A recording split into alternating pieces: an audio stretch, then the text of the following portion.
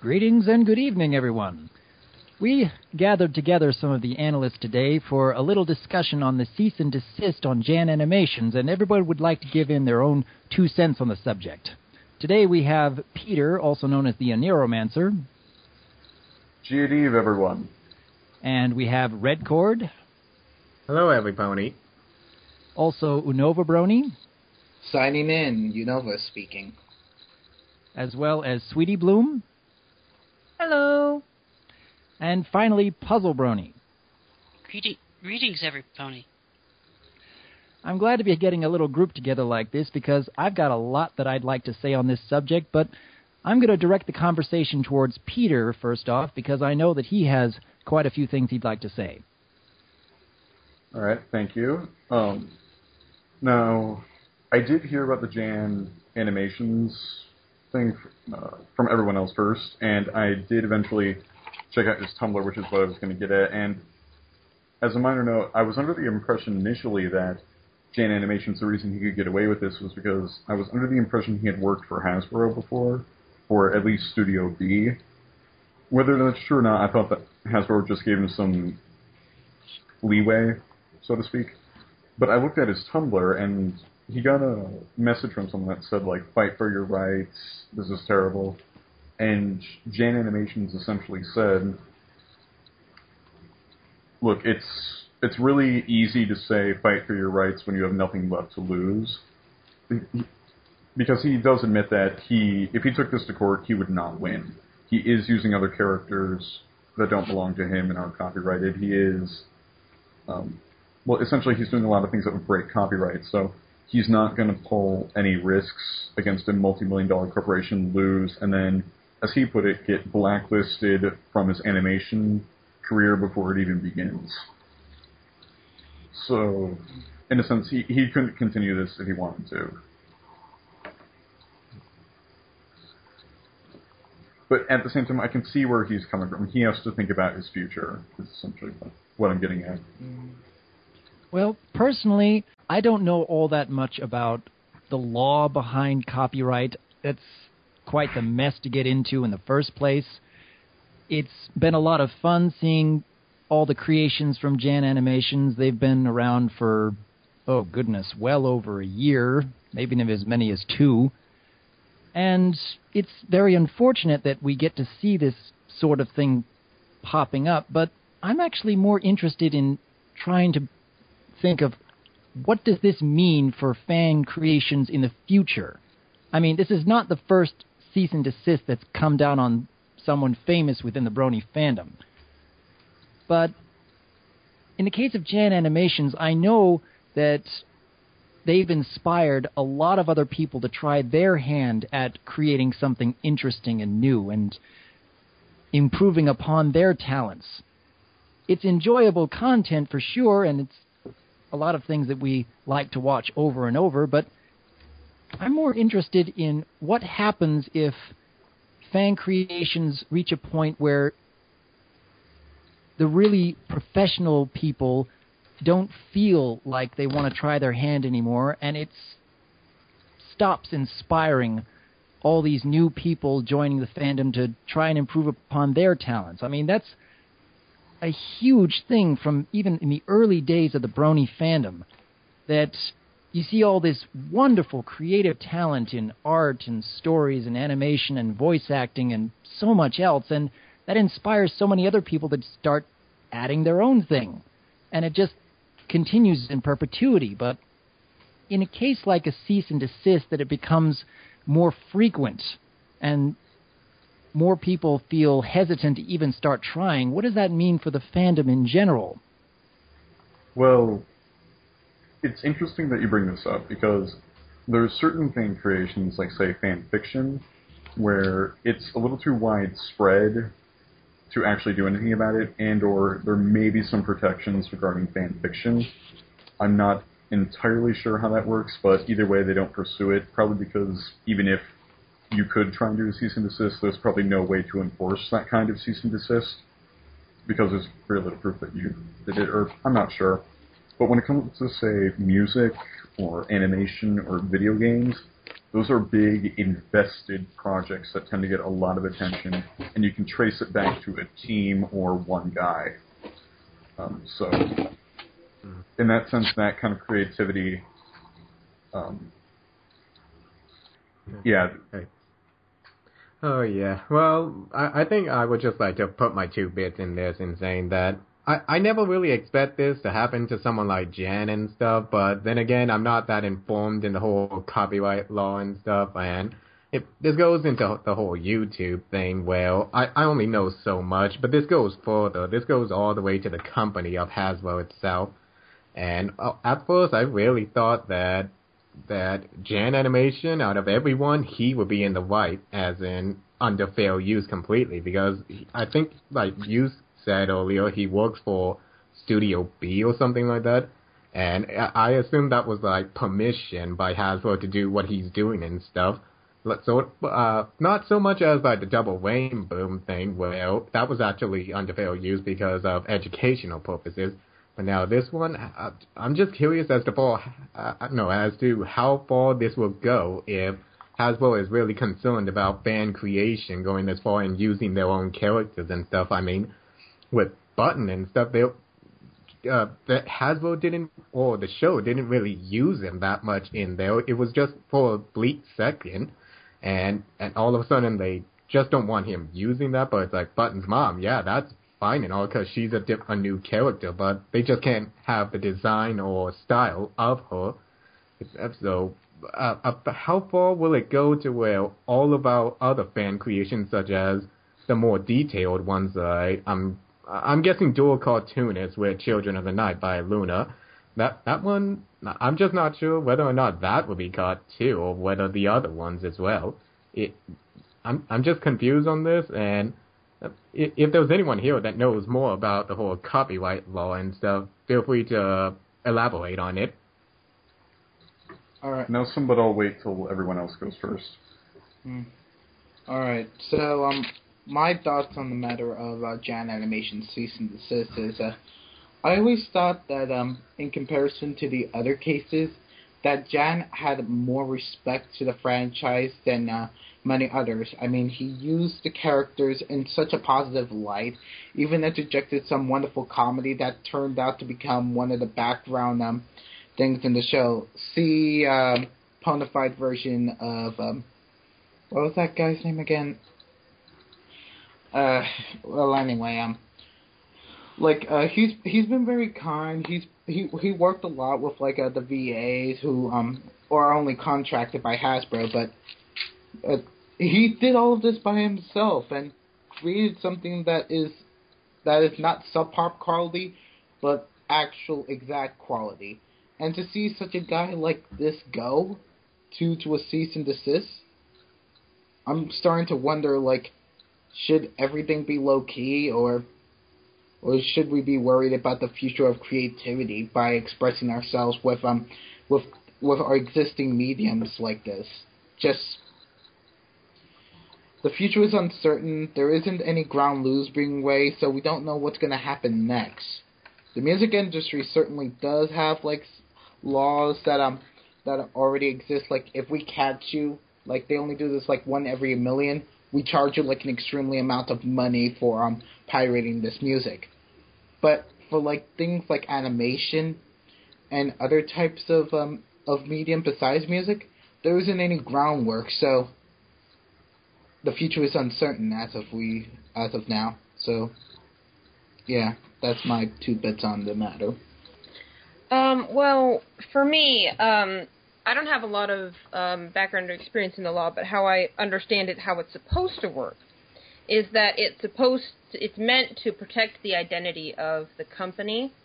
And I think in the case of JanAnimations, what the issue is that it was strangely too good. So I think that in a sense fan fiction is safe, because fan fiction is very obviously fan-made. What I think made JanAnimations go too far was that it was so high quality that it could be mistaken for official content. And that's what Hasbro's scared of, is fan-made content being mistaken for official content. And so actually, oddly, getting too good at your craft is where it goes awry. But it is sad in the case of JanAnimation that, as Anova said, of all the fan work to get caught, it's the one that had so much that was truest to My Little Pony and what it represents, and that it wasn't really smudging its name or its image, but it could have been mistaken for real content. And I think you brought up before the Children of the Night, or someone did, the Children of the Night, and that probably is in danger. It is in danger of being taken down because it's Luna, and it can be mistaken for real content. So I guess the moral of the story is be a pirate.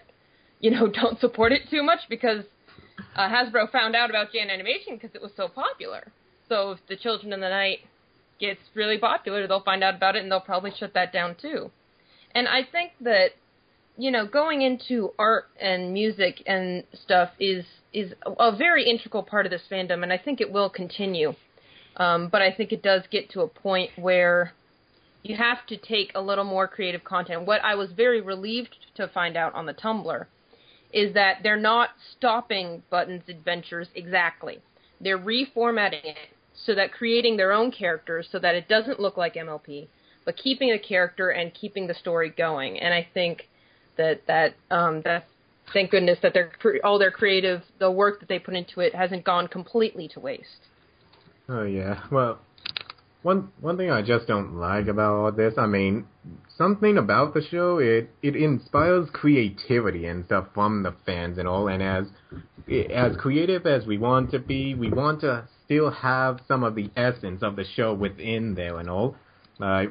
Some of us don't really want to discourage the characters or something, and others just mainly do it for the comedic purposes, but usually when you have comedic purposes and show accurate settings and everything all in one, then that's when Hasbro really hammers down on the content creators and stuff.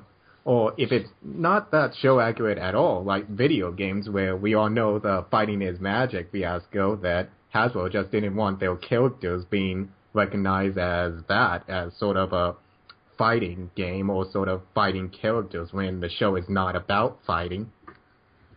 I can kind of understand their position from there and everything, and I do think a redesign or anything for it is the best choice, because we don't want Jan to get in trouble for his content and stuff, but it's like, just do what you can. If they say you can't, then just come to a compromise and everything like that. But all in all, you're gonna have to listen to the big man and everything in the end. But in the end, it's the best. Oh yeah, I heard right now I even know one of the posts and stuff from the MLP staff or so, and they were gonna look into this and stuff, and I'm pretty sure Jan is kind of safe. It's like, hey, he has the support from the people who are behind My Little Pony, but it's just the company itself that he has to get behind in order to continue doing this stuff, and that's something else. The staff and everything, they're all right with it, and Hasbro is even all right with people like us, like the reviewers and stuff, or analysts of the community reviewing this stuff. But that's a whole nother story. It's just under fair use. We're doing stuff like that, but he's actually creating content and stuff that is show accurate. We're just reviewing it, saying how accurate it is. One thing that I was wondering about was if it really was JanAnimations that was causing the problems, because you just look up Button's Adventures on YouTube, and you will come across so many different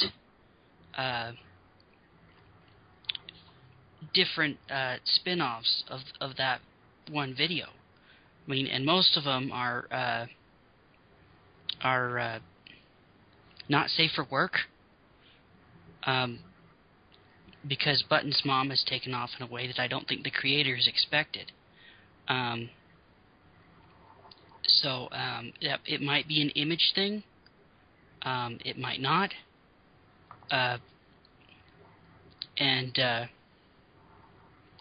But I really think it might have something to do with intention. It might not, but yeah, that's all I have to say.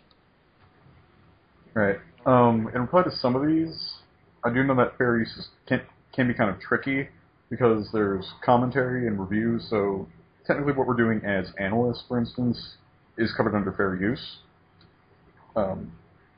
Or like if you're doing like a let's play, like if any of you guys have seen any let's plays of people playing video games, that's also covered under fair use. The thing is, if you're borrowing copyrighted content and, in a sense, claiming it as your own, it becomes to get iffy. And I'm not saying JanAnimations was making money off of it, but if he was making money, then they'd have a real problem. Part of it is identity, and another part of it is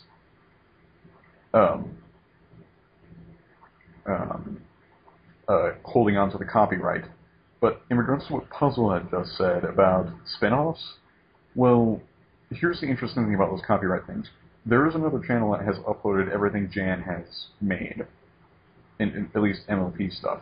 However, they can't order a cease and desist on that channel because he's not the creator. It's kind of interesting. They can order the channel to take those off, but obviously he didn't make them. The thing about those is that they can't really punish Jan for spin-offs. So it doesn't matter whether or not safe for work content has happened because of what he's made. They can't punish him for it because it's not his fault. It's kind of like if a mentally diseased person did a school shooting and they blamed Harry Potter. The true result should not be let's ban Harry Potter.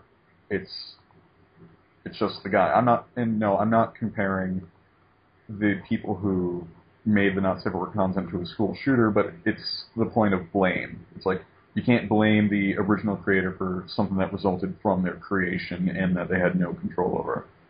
So I don't think it was really that. I would say that I'm getting rather curious about whether Hasbro has really needed to change how they handle these legal issues over the years, specifically because of us. Now, I know that they've slapped copyright issues on a lot of people over the years, and I'm sure that the majority of them are for very good reason. When it starts getting onto the Brony fandom, and whether or not a Brony is specifically making money off of their creations, I don't know, but putting that aspect aside, I have to wonder if Hasbro has decided to change anything of how they're doing things, because a lot of what the Brony fandom is doing is essentially free advertising in a really, really big way. And I know that they are not ignorant of that fact. Actually, originally when they allowed MLP to be on YouTube, I believe and I'm certain that we all remember the time when MLP episodes were all over YouTube. The Hasbro CEOs initially had no problem with it because, exactly what Dr. Wolf said, they did view it as free advertising. I believe I saw a direct quote from the CEO of Hasbro saying, "Why stop this? Because it's free advertising." This was before they implemented the system where you can watch MLP episodes on YouTube right now. You do have to pay a few dollars for it, though. I was actually more specifically talking about the fan creations. I know that they've been putting episodes on YouTube ever since the show started, but I'm just trying to focus on the fan creations for the moment. And really, that is free advertising for the show itself. I mean, I never would have gotten remotely interested in the show to begin with were it not for the fan creations. This is a really big reason for a lot of bronies about what makes them curious in the first place, is when they see all these dedicated and creative people putting all these really impressive works out on the net. So it's really interesting to think, well, has Hasbro changed how they're looking at these things over the years? Now, in the case of JanAnimations, I can understand some of the reason why they're doing it, even though I don't understand the law per se.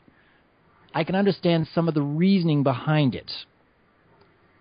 I feel that it is both helping them and hurting them by doing something like a cease and desist, and I could see reasons why it's helping and hurting them if they didn't do anything at all.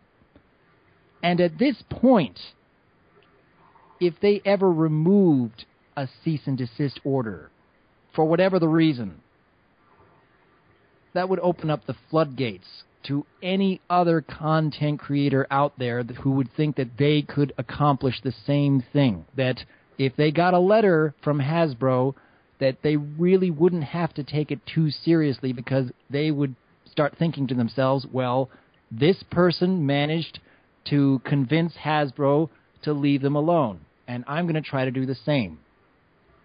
I can honestly see a lot of positive and negative if they did nothing, if they stuck with this CnD, or if they removed it later on.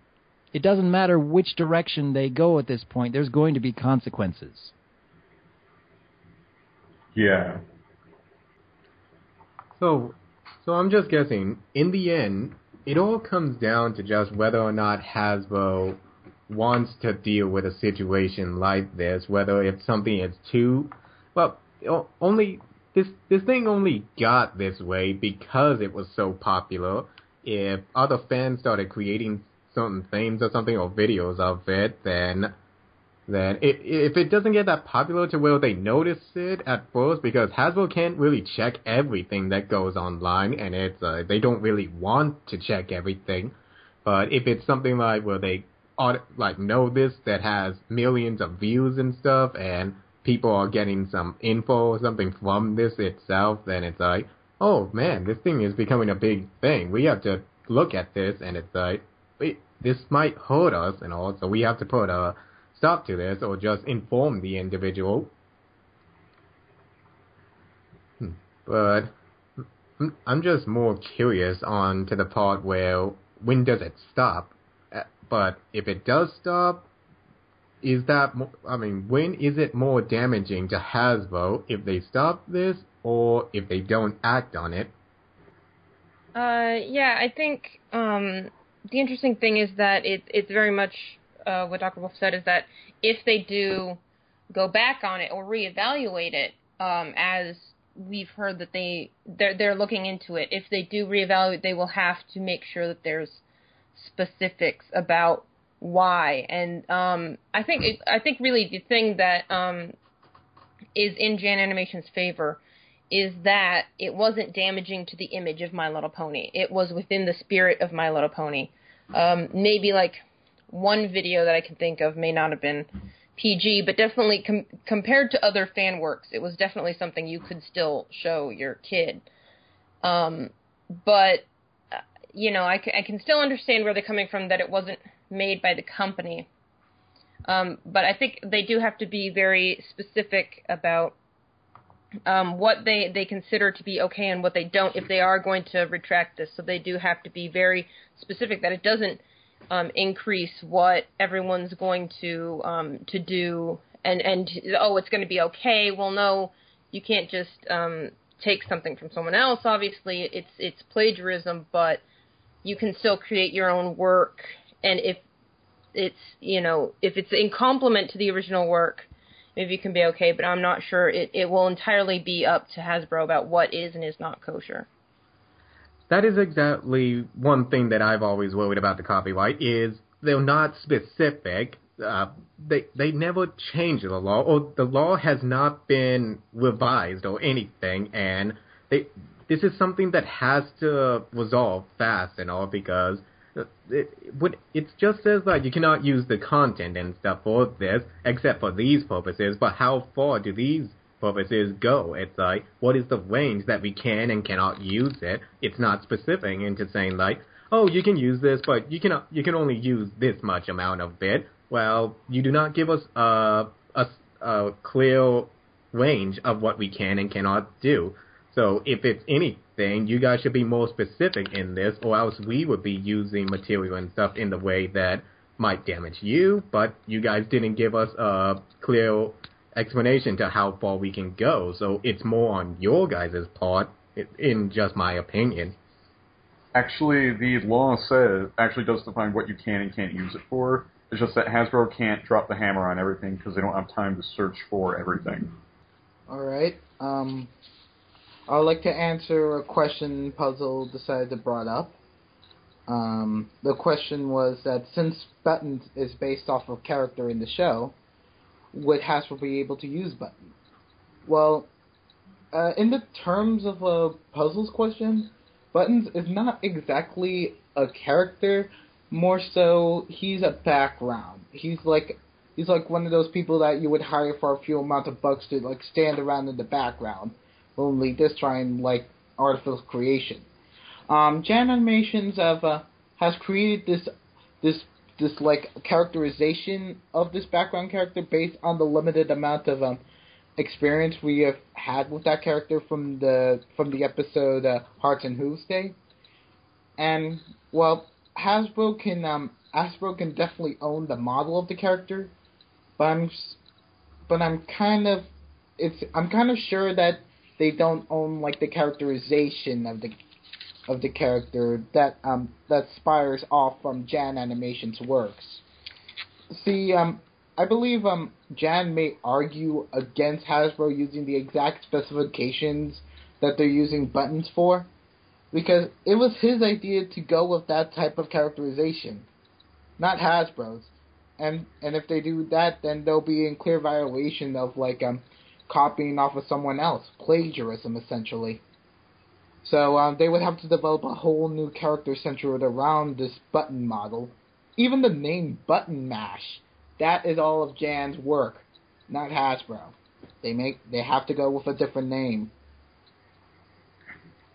I was going to bring up that I'm actually going to disagree with you, Nova, here, is because the point is, just because you're not using something doesn't mean that someone can just come in and take it and claim it as theirs. Hasbro still owns the rights to it. And the problem is, when you use a canon character like this, you acknowledge that risk, that they can just pull the plug or use the idea, because just because you implement that idea or use the name Button Mash or you characterize Button Mash, you're free to do that, but you don't own it. He doesn't own the rights to the character or the show. So even then, it wouldn't be plagiarism for Hasbro to use Button Mash or Button's characterization, because even though Jan made it, and you can argue whether or not Jan is in the right or not, Hasbro owns the copyright. So even if you brought it to a court and judge, Hasbro would still win that case, whether you agree with it or not. All right.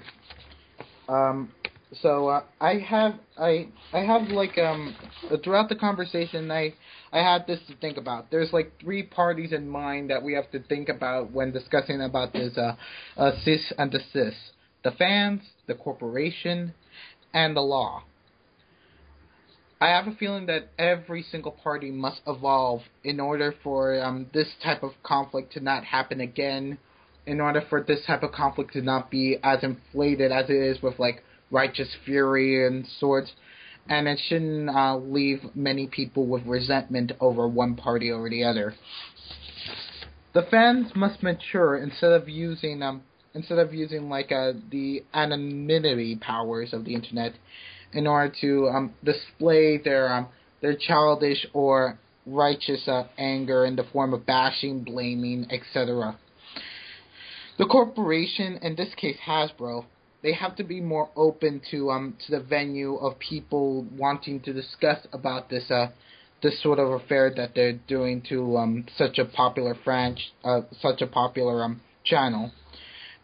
They should analyze, as I would put, aka think, everything before they act, since this is sensitive territory they're going over. Since the fandom can indeed have enough power to do many things, but we don't want the fandom to do something that it will regret later on.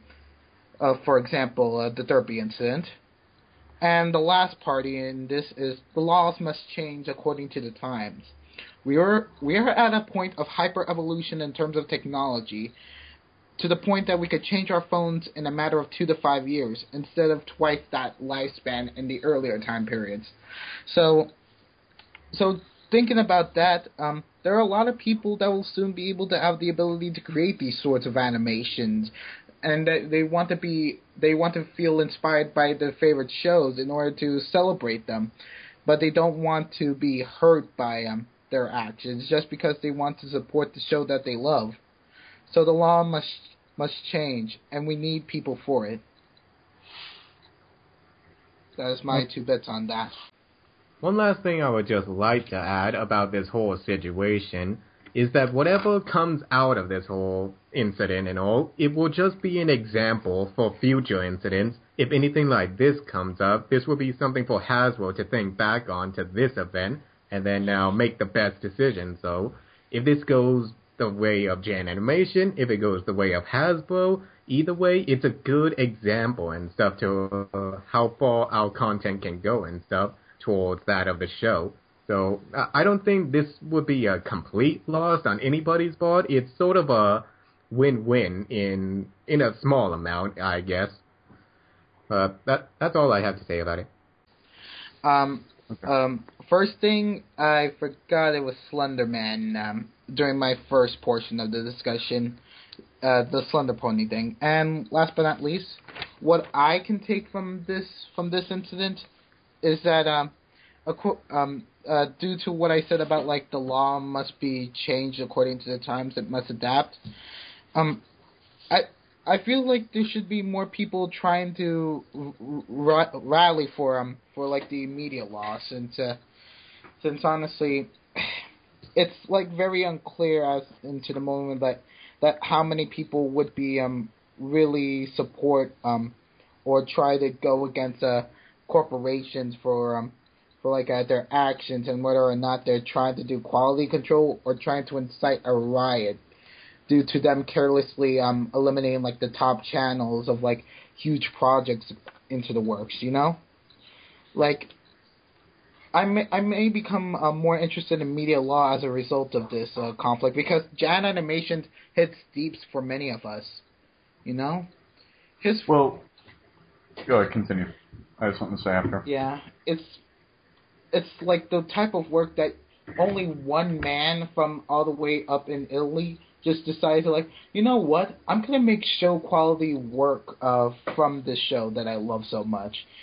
And he poured his heart and soul and invited a couple of people that have, like, amazing voice talent and created something that could be enjoyed by many a spectrum.